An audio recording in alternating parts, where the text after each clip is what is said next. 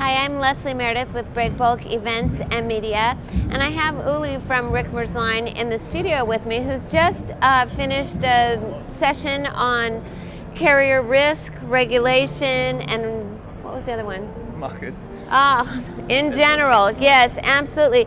And one of the things that you touched on in the panel are the impending IMO regulations. How is that going to affect the carrier market, and how are you preparing for it? Yeah. So I think the new regulations, especially with regards to the low sulfur taking effect 1st of January 2020, will definitely come. It will have an impact on us carriers, but also on shippers and the industry as such.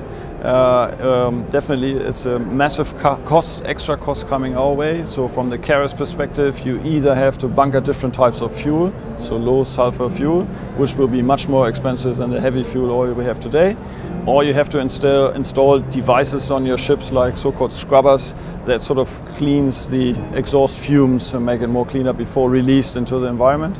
And that is a massive investment and cost. That's also expensive, yes. Right? So we, of course, will try to pass on that cost to the industry as such, and our clients and their clients, of course, because we have to. So the cost will be quite considerable, but I believe these regulations will take effect. There will be no further delays.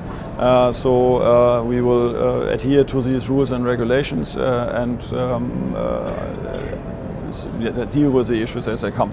But that's the two things you can do now, is either consider then to bunker different types of fuels or these scrubbers. On newer tonnage or tonnage being built now, they will also try to make the ship flexible enough to maybe later convert to LNG propulsion. Oh, that's interesting. I hadn't heard about that. For the MPP, maybe less important as for shipping as such, but a lot of the big container ships being built now, they have this kind of device, or they put it in a way that they could convert it later on. Of course, right now also with LNGs, a few issues on bunkering. Where can I get this type of fuel and these type of things, and the cost, of course. But that's at least some carriers keep that option in case required. So yeah, that's what we have to prepare for, and that's what we want to promote also to the industry and talk about it, because 2020 is around the corner, and then it's not coming overnight, so to speak, but it's pretty soon. Exactly. Do you think everyone knows? Do you think the shippers know? I think there's sort of no, but it's maybe not directly in their face yet. Same for the carriers or also forwarders and the likes, that it's a tough industry right now. They have a lot of issues, and 2020 is like not today and it's not next month, so sort of it's a little bit further away, but actually it's around the corner, so we have very limited time to prepare for it.